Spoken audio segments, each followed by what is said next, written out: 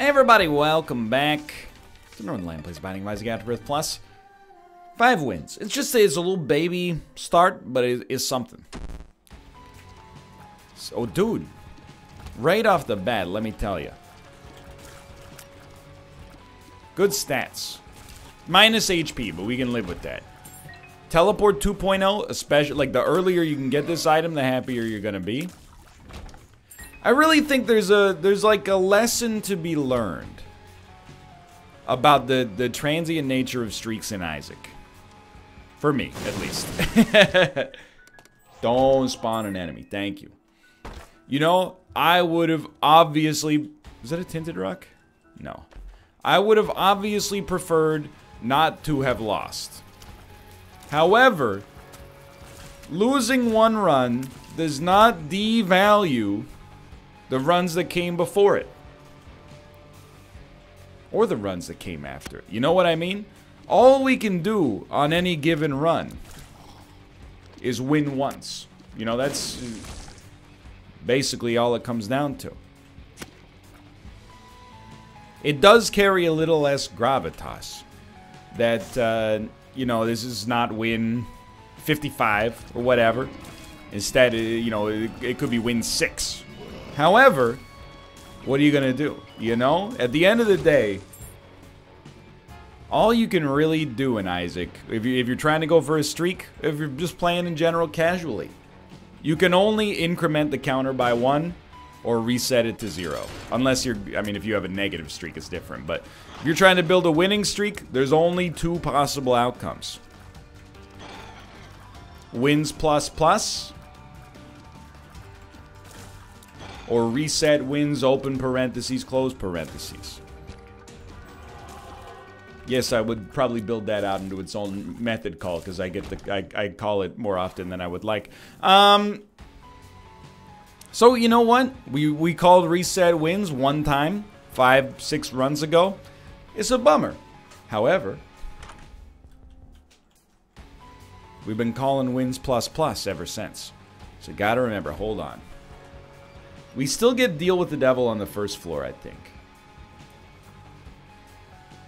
So we'll try to find our second secret room first.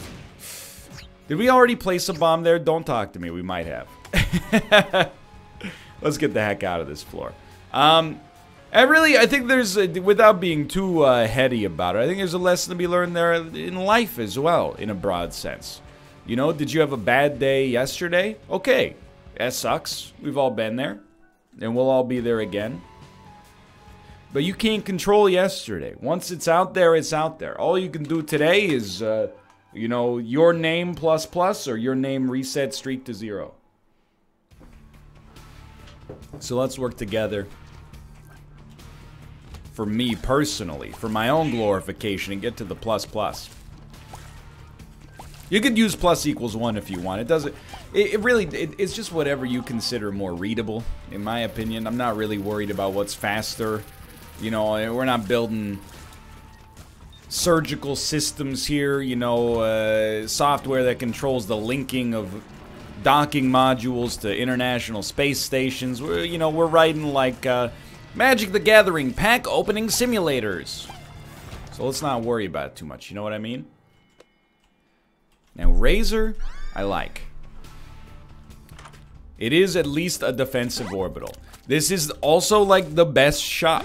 I'm very happy about that. Now, there could be a battery charge in here. Not getting an error room on the first floor is annoying. There is not a battery charge. There's Ace of Clubs and a Death card. Not getting a error room on the first floor is pretty annoying, but we can work through it. What we want to do is find... secret room, second secret room. We're gonna get a deal with the devil, then we get error room guaranteed. So we'd really like to find a way to get more bombs. I mean, just getting more bombs is nice. Never gonna turn on my nose at that. You might hear the melancholic whine of Ruka in the background. He's locked out of the office. You know, it's hard for me to be the sympathetic character here because he's a cat and he's a cutie.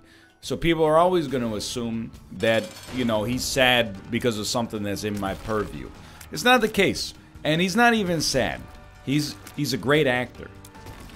He has been tormenting my other son, Tomo. You know what what Tomo did yesterday to deserve getting beaten up? He took a poop. That was his thing. How dare he, right? Tomo, how dare you use the litter box in the presence of Lord Ruka? So Ruka, you know, he's a cat. He doesn't understand what he's doing wrong. But we're giving him attention. But we're also like, you know, when he gets a little too excited, we got to sequester ourselves. I mean, moreover, we got to protect Tomo here. I mean, they're not getting into fights that are like, you know, dangerously violent, but simultaneously, like, here's the cycle of Ruka right now. Is I let him into the office, and then he jumps up on my desk, and then I put him in the box, and then he jumps up on my desk, and then I put him outside of my office and close the door, and then he meows. We got the boxes set up. We got everything set up to make this a cat-friendly environment. He just... My man, he's one of those... And it's a bad habit, even though I love him. But he's one of those individuals who is only happy not if he and his neighbor have the equivalent amount of stuff. He would rather get a meal that's a 2 out of 10 if Tomo's getting a 1 than have both of them get a 10 out of 10 meal. So I only got to take 1 pill in there, which is pretty annoying. But I do remember, for 7 cents, we should be able to buy a black candle. No, that was the last shop. But I mean, still, Humbling Bundle's very good. Alright, we'll move on. It's a good floor so far. It's a good run so far. You know, we got HP out of our deal with the devil, along with the 9 lives. That doesn't happen all that often. We'll take it down to the next floor.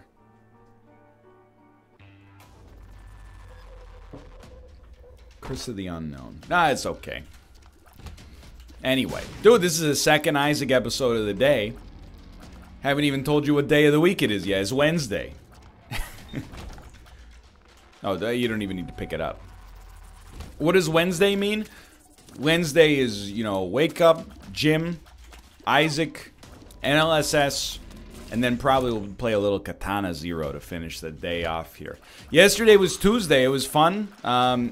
Played, and if it hasn't gone up on YouTube yet, it will soon, because I'd be an idiot not to port it to YouTube. But we did a Gungeon run that covered all 10 floors in the game. Previously, Corey and Austin have been like, hey, you should do a 10-floor Gungeon run, lull. And I said lull in return, because it sounded so ridiculous. But then, on yesterday's stream, I guess why not? First run of the day, managed to get all 10 floors. Mostly because of one incredible gun, the black hole gun. And then also an item that gave us infinite ammo when we stood in a single spot. But still, it was an accomplishment for me. Okay, don't take it away from me. We also played a little solo Escape from Tarkov. I understand, Tarkov is a game I've hit the Resident Sleeper button on a few times. But I find, like, solo aggro runs in Tarkov really fun. To the extent that I actually played it a little bit off camera last night. I think it's a very interesting game. Would I recommend it? I can't not recommend it. But simultaneously, it is like, I can't remember the buy-in, but it's pretty expensive for early access, but it's an interesting game for sure. Then we played Terraria, and Terraria is like, it's in a weird spot. I'm just leveling with you. And I apologize, a lot of people out there are like, I love watching Terraria. And I'm not throwing anybody under the bus, you know, you like what you like.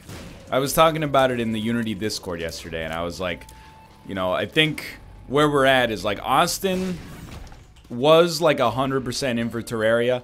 Now he's like 75. I was like 75 in for Terraria. Now I'm like 50. People, and it, you know, I'm not trying to throw chat under the bus, but you kind of create the environment you want to see sometimes. People are like, you know, I don't know how to min-max in Terraria. I'm doing my best. I'm taking feedback from Austin and chat, and I'm implementing it. And then after like an hour of doing that, people are like, NL clearly doesn't care. He's not even paying attention. And I'm like, you want to see somebody not pay attention? Get ready. I know, deep in your... Sorry, I've been having voice cracks. There's a lot of recording lately. Plus, fifth puberty. Anyway, so like, you know, there's that. But I'm, you know, I'm just... We're having a giggle here. I'm not actually upset about it. Then I think Dan and Malf were both like maybe 50% in, and Malf is like 25% in, and Dan's like 1% in. He spends like a third of every Terraria stream all tabbed or watching the NFL draft lottery. So though I understand that it will make some people upset, I would not be surprised if Terraria as a playthrough is not long for this world, and I definitely understand that some people will be unhappy with that.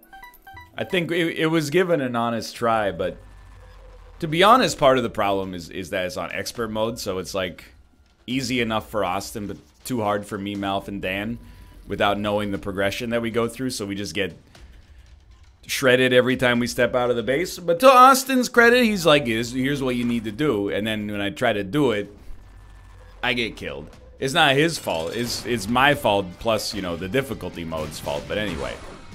I don't really want to get into what we're going to play on Team Unity politics. It's been too much of a topic for conversation lately. But, yeah, I think, we gave Terraria quite a decent... We almost made it there. Quite a decent chunk of time. Maybe we'll keep playing it. I'm just saying no promises is what I'm saying right now. It's one of those things where it's like... Here, let me hydrate before I say something I regret. It's something that Mathis, Dan, and I talked about in like a Descenders episode that a lot of people gave me feedback on, and were like, you know, this is, it was a cool episode. It was cool to hear behind the curtain. And that's why I bring it up. Anytime I bring up something related to, community management issues that are frustrating me, I never bring it up from the perspective of like, people have been too mean to me. I'm gonna pretend to be sad so that people give me compliments. I find it uncomfortable when people are like, I love you, you know? And I'm like, thank you, but also, please don't tell me that, because it's not like it's not okay, it's just, it's weird for me. So I never do it as like a sympathy ploy, like, 6 people called me dumb, please call me smart. It's more just like, I bring it up as a frustration,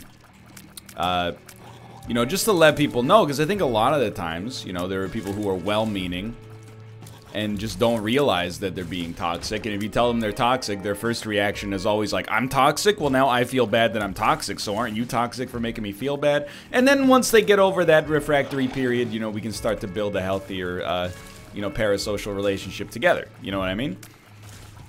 But, we talked about it in a Descenders episode, and I think me and Dan are on the same page here. Dan and I are not people, in my opinion, who got into streaming specifically to play video games, if that makes sense.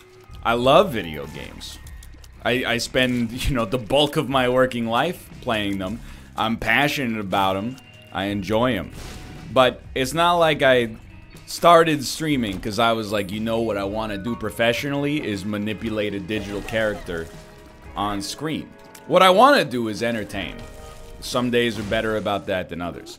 So it's been frustrating when we play games that maybe people aren't super into the game, but the actual quality of the product on the stream, i.e. the entertainment value, is really good, and people are like, whatever. Yeah, like the banter was good and whatever. Just ice me, dude. Yeah, I didn't even use my... How long has it been since I used Teleport 2.0? Contact damage does too much. Okay, fair enough. Whatever. We don't need to go. Oh, we do need to go there because otherwise we'll teleport back in. People go like, yeah, the banter was good, but it would have been better if instead of like, a 3D shooter, they were playing a 2D survival game, And I'm distilling it down to a reductionist perspective that is not necessarily fair. However, it is kind of like, if I'm representing my position, I think is an apt way to represent it. Now, it's partly like, is due to the fact that streaming is super weird, and it's like a collaboration between somebody who, you know, is either an entertainer or like a really good player of a game, or, you know, just sort of exists and, you know, sits in a chair for 8 hours collecting a paycheck, no offense. But, like, that's kind of like, you know, what the interesting dilemma is. Yo, thank you. Is like, I want to be entertaining, but it's not just a show where, like, you know, it's a podcast just talking about nothing. You know what I mean? People also come for the game choice, which is something you have to respect. So that's where Dan and I have been at, has been like, man, like that one PUBG stream we did was like the high, and everybody in all the people participating in the stream agree that they're like, that was like the highest quality, like, banter, conversation, entertainment value we've had from like an individual perspective in a month. But there's a proportion of people who are like, that was really fun, and then there's a proportion of people who are like, I hate PUBG and will not support this. And you're like, you know, you got principles, I'll give you that. But it creates a complex situation for Team Unity in general, if that makes sense. I agree, we played a lot of PUBG. I mean, I'm holding these two kind of conflicting notions in my head simultaneously here. We played a lot of PUBG simultaneously. There's a reason we played a lot of PUBG. There's, you know, I played a lot of Isaac too. I played a lot of Slay the Spire. Played a lot of Gungeon at this point. You know, it works for a Team Unity formula. That's not to say we'll be playing like a ton of PUBG in the future. Maybe we will, maybe we won't. But, you know, we've really, I mean, here's the frustrating part from the Team Unity perspective. Sorry, Tomo wants to leave here. Goodbye, my son. And if you disagree with me, that's fine. Please do us all the service of not, you know, oh, well, I guess it's not okay to have a dissenting opinion anymore. It's not really where I'm getting at from. I'm just giving you my 2 cents. You're better than that. You don't have to argue from the perspective of, you know, using those emotional tricks in your favor, okay? We can do this together, work it out as adults. But the difficulty from a Team Unity perspective, or at least the frustration to some extent, is that we've been trying new stuff. You know, we played, even if you ignore all the Battle Royales, Farming Sim, Minecraft, Terraria recently, Mortal, Hunting Simulator. You know, we were, The Hunt, I should say. The Hunter, I should say, because The Hunt is a different game altogether. We've been trying new stuff, and we've been really, like, putting in a good faith, honest effort to play games that are not first-person Battle Royales to figure out what, you know, what would work for the show. And then whenever we play like a little vacation of 1 week of PUBG, people are like, ugh, they always play PUBG. You know, you gotta meet us. It's so easy to be negative, I guess, is. I'm working hard, and I think I've done a pretty good job, honestly, at making 2019 a little bit more positive, a little bit more, you know, constructive. Because negativity is fine. I was talking with this with Kate yesterday, actually. I think this is a really good analogy. So I was just hydrating. Kate was having some, she takes Japanese lessons. She was having some frustrations with her Japanese teacher because her Japanese teacher would give her a task, like, hey, summarize this. And then Kate would summarize it, and she's like fluent in Japanese. That's not to say like she couldn't improve, because she's still taking lessons, but Kate would summarize it, and then the professor would be like, or the teacher would be like, this is good, but if you wanted it to be better, you could do this. And then she would do that and like rework her summary, and then she'd present it to the professor again and be like, this is good again, but if you want it to be even better, you could do this. And I realize, and this is not to insult Kate's Japanese teacher, but the reality of the situation is, oh, we didn't need to do that. It's actually always very, very easy to come up with a piece of criticism that would make something more perfect. Like, that is not a difficult task at all. Something could always work harder. It could always taste better. It could always look better. It could always sound nicer, you know? what we're trying to do with Team Unity, and it's not like this is coming from a place of like extreme personal frustration, but at the end of the day, the mission statement for Team Unity is like we're trying to create an entertaining product with games that are cooperative, but you know, the product that's actually like the game being played is meant to be secondary to the banter that's being had. And you know, it's easy to say like, okay, well, just play Terraria, but have the banter that you'd have in PUBG or something like that. It would be nice if that happened, but it's kind of hard to keep that banter going when every 2 seconds we also have people that are like, well, you know, obviously you're not going to be able to beat the twins. You still have meteor armor. What you got to do is get some pyromite. You go down to, and you know, you get the idea. Like there's a lot of stuff that takes over the executive functions from the start of the brain. And it's all very useful feedback within the context of like, you know, if our main goal was playing Terraria well, that would be the invaluable feedback. It's like, the way I see it is that it's not like, I don't think we're mad in Team Unity. I don't think the audience is mad. Or maybe the audience is a little mad sometimes. But, you know, I see it as like a misaligned vision. Like, the audience started watching Team Unity because it was funny. And then we said, like, okay, we'll play Terraria. And now that we're playing Terraria, the audience is like, why aren't you building a, you know, a Hellfire loom? You're still using your basic loom. And meanwhile, you know, Dan is going, yeet! And they're like, that was funny in PUBG. But, can we please, why are you laughing? This is your job.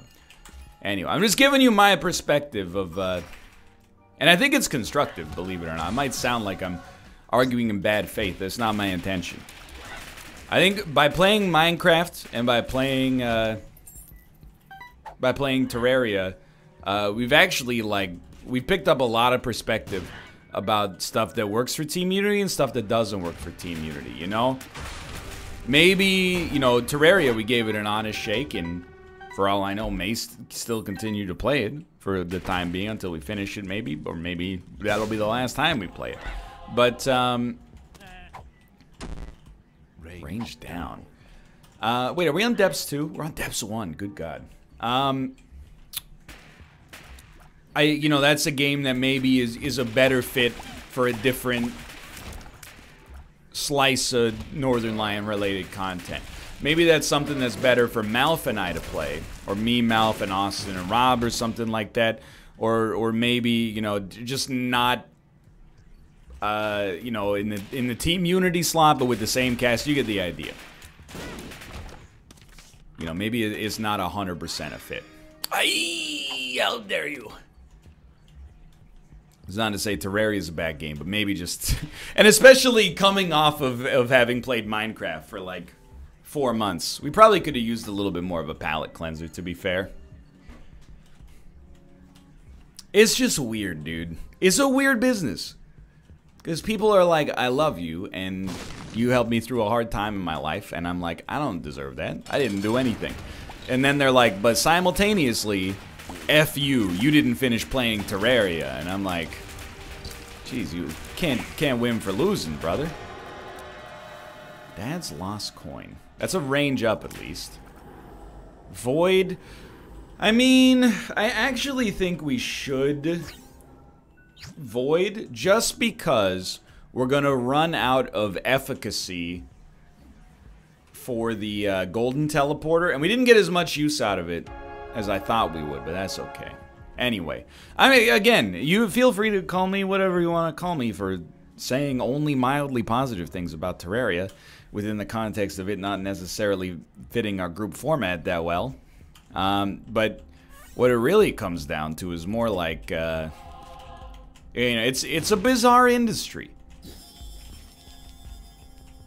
People are like, I want to see you play this, and you're like, well, I don't really want to play this, but you could watch like any other people play it.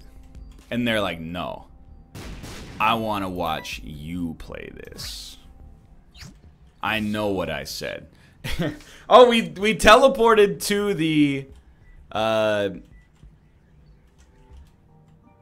to to the item room because the blank card stars must have overridden our teleport 2.0. Weird. Okay, there we go. Well, dude, this is a weird one. Like, with Isaac's Heart, if it were not for Isaac's Heart, I think we could slow play this. Given the opportunity, I would actually love to rush this one down, because Isaac's Heart is such an extreme pain in the butt, to be honest with you.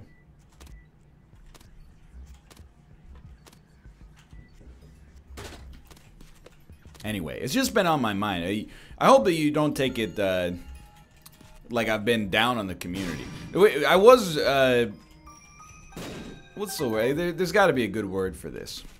I was not upset, but, and not even like, you know, I'm not mad, I'm just disappointed. Because, you know, it was like frustrating. I was frustrated and a little offended for sure. Insulted is a good way to describe it. With some of the response to Sekiro, even though I understand the role that, you know, my own stubbornness, to use the most polite word, played into why people were getting frustrated. But I got over it, and, you know, I think we worked it through together. It's just, it's been on my mind, mostly, you know, first it was Sekiro, and then, you know, in the aftermath of that, you know, Dan and I and Mathis played the Descenders episodes. We had a nice, frank conversation about it. And then we're kind of in, like, the same position from a Terraria standpoint right now, where people are like, you know, I have to explain to some elements of chat on a regular basis. Like, hey, if you like Terraria, stop spamming stuff like, this is boring, why are they so bad? Because the product on screen will suffer because you're, you know, disheartening all the members of Team Unity from wanting to play it in the future. And they go, well, if you didn't want to be disheartened, you shouldn't be so bad. And I'm like, okay, you know, some people can't be reasoned, but most people can. I just don't want, I'm trying to defend the game because you're insulting the game. So I'm insulting a human being to make the game feel better. That's a little bit, okay, it's as spicy as I'm willing to get, but it's the truth. Anyway. Again, it choked on the words in my mouth. It's a collaborative effort. The entertainment is a collaboration between chat and stream. You know what I mean? Or between chat and like the product that's on screen. The chat and the streamer. The best streams are streams like yesterday. Tarkov was fun. Chat's having a good time. I'm having a good time. But you gotta recognize, you know, at some point, I really did choke on the words. It's like, you know, being in like a bad relationship at some point. When a stream starts to go south, you know, it's up to the streamer, I think, first and foremost, to try to pull it out because, you know, it is their job. But, you know, when people start going like, this is boring, what are they doing? I hate this, blah, blah, blah. You know, streamers who can read, which is about 93% of us, are like, you know, nobody cares, or, well, very few people care, I think, about actually, like, being bad on stream. The thing that's very frustrating is being boring. Like, being boring is like a cardinal sin. You're like, why am I even streaming right now? If I'm boring you, then, like, honestly, I should just log off. And I think that's where, like, the conflation happens sometimes, is people are like, bad play equals I'm not having fun equals I need to tell the streamer that so they can fix it, and the streamer is like, you know, it's confusing is all I'm trying to say. It hasn't actually been on my mind that much. Ever since, you know, Sekiro ended, at least. Mostly because, like, after it ended, I became the greatest player of video games you've ever seen. But let me just point out here, we actually do not need the Chaos card. In fact, you know, to call it useless might not be fair, but it's not actually useful because we're going to teleport as soon as we get it. This is a weird one. I actually feel like we do not want Potato Peeler in any context. I don't think we care about that either, but we don't want Potato Peeler in any context because it's gonna make us use HP. So the Sun card is much better. Yeah, that's a big get for us. Anyway, I'm just saying. And at the end of the day, there's not really much incentive. Like, if you're kind of like an element in chat, you don't want to be positive. What's the incentive for you to be positive? You know, I get financially compensated for my stream. You don't get financially compensated for being nice in chat. I understand the argument. I'm just saying, if Terraria ends, don't freak out. It's not ending because people are like, I want to rip off chat. It's ending because we're like, we think we could put on a better show if we were playing a different game. That's pretty much what it comes down to. Now, whether or not, if it happens, people would see it that way, I don't know. I don't know. I mean, it doesn't matter. At the end of the day, it's not really a huge problem, but... Of hearts. Excuse me. Oh, you know what we have is, we must have sucked up the deck of cards at some point, because we get a new card every time we press the spacebar, which sucks because the sun card would have been awesome for us. Anyway, I've stopped apologizing for like these inside baseball episodes, because like predominantly it seems like people enjoy them. I think, you know, it's okay to have these kind of conversations and to, you know, bring it up with your community, as long as you bring it up in a way, like,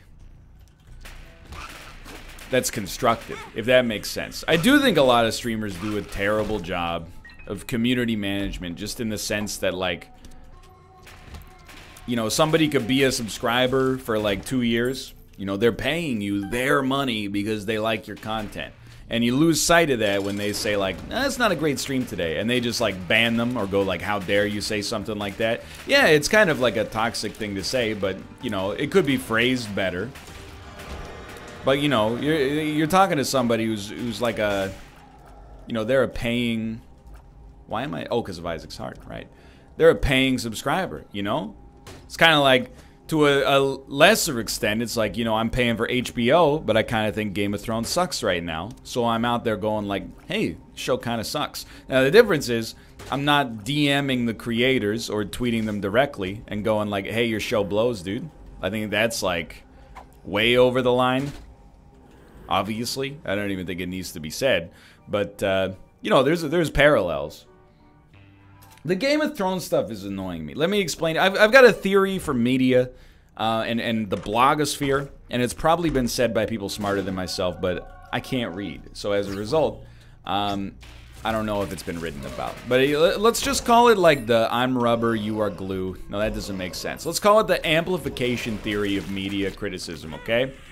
So here's what happens. New Game of Thrones...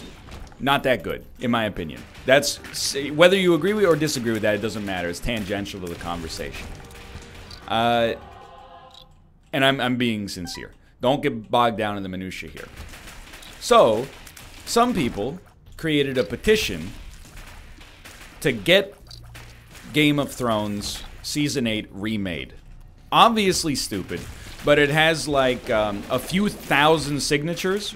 And a few thousand seems like a large number until you realize that there's like tens of millions of people watching the show. So, now, there's this petition out there. And the blogs have started to pick it up. And they're making posts like, whiny Game of Thrones fans petition HBO to remake Season 8. Okay. So now these like, you know, 10,000 people who signed the petition, they've been blogged about in a blog that has a readership on this article of 10 times that, if not more. So then that post gets shared around now, because the blog is like influential, on places like Twitter. So now it gets like, you know, that tweet from that blog gets 75,000 retweets, and, you know, 4 million people see it now, and it leads to all these takes like, well, I just miss the days where, like, when something was bad or we didn't like it, we just accepted it. But kids these days, well, they don't face any real hardships. All they do is complain about a TV show and blah, blah, blah, blah, blah, blah. This is what, and, you know, I've come to, once you start to think about it, you'll see it everywhere. It's basically like, something happens. A very small amount of people react in an unacceptable way.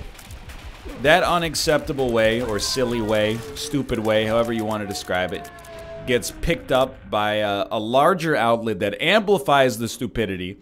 Because it's being amplified by this larger source, all of a sudden it leads to the belief, hold on. It leads to the belief among the populace that, you know, everybody who hates Season 8 of Game of Thrones wants it to be remade. Or even like, it's not even like a large minority of people who like Game of Thrones Season 8. It's like 10,000 people who are just like, you know, probably half of them signing it just because, like, yeah, I don't like it, I'll sign it for the meme, you know? But now there's a narrative like, man, fans are so whiny, the show's not turning out like they wanted it to. They'll just keep remaking it until I get the story arc I want. And, you know, it's like this disingenuous circle jerk on social media happens. I'm, you know, feel free if you're working in media studies, you can do your dissertation on this. I don't promise you'll actually be able to graduate because I just made it up off the top of my head, but I see it all the time. There was another thing, so like, you know, there's a light spoilers about a character's name in Game of Thrones. You know, after an episode earlier in the season, like one dude tweeted like Arya is a Mary Sue. And Mary Sue is basically a female character who gets an undeserved character development just due to their gender, right? It's a dumb opinion, for sure, in my estimation. And it's held by just a tiny little sliver of the whole pie chart of people watching the show. But well-meaning people who don't consider the scope of their reach would retweet it. Let's just suck these up, dude.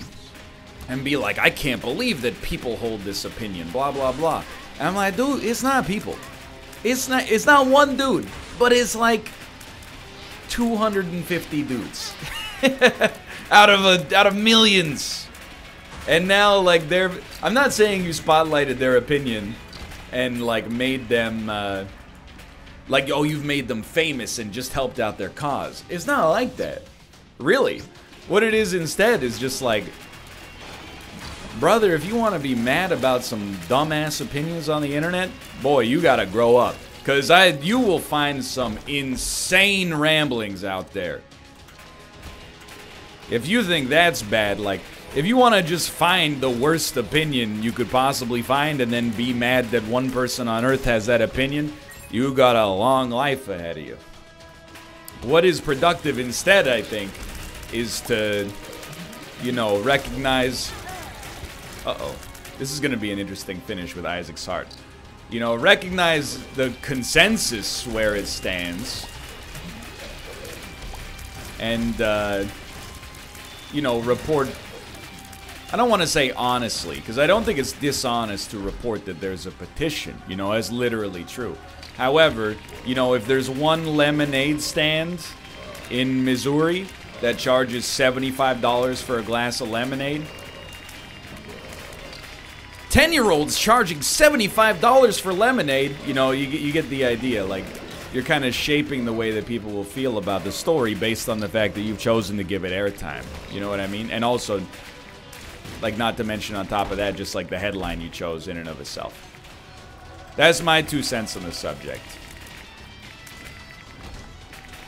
Feel free. It's the amplification theory of the blogosphere.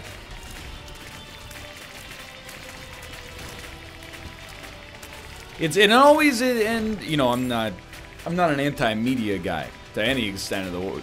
I'm in the media. I'm part of the establishment. Whether, you know, it would help me, and probably, dude, this is gonna be weird. It would behoove me to refer to myself as not being a part of the establishment because it would make me seem way cooler. But I really thought if I just stood there, I'd be fine. I think it is a little disingenuous. Dude, I think we're gonna lose. First off, do I still have... I don't have any lives left. Okay. Let's not just give up, but... we'll look for the second secret room. Anyway, all I'm saying is I'm not an anti-media guy, but, you know, the way you choose to report on stories shapes the way that they are perceived. Okay, so we did get an HP upgrade, thanks to our puberty pill from earlier. Chekhov's puberty pill. Dude, Lemon Party is, like, kind of decent. I don't even remember what we got sucked up here, but... let's see what our card is. Okay, it's 2 of hearts.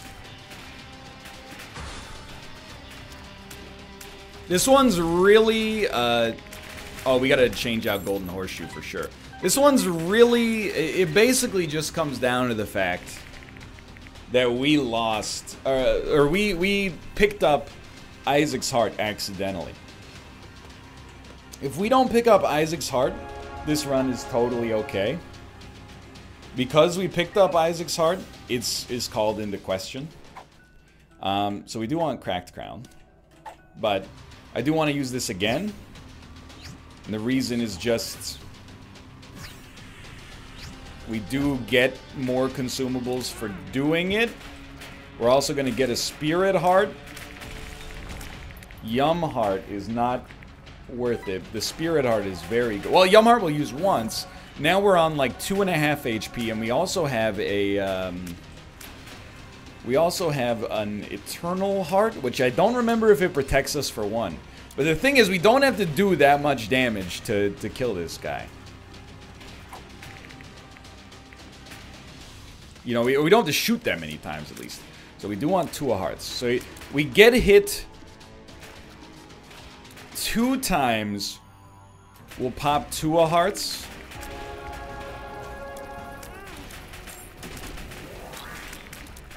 One time, I know we're safe.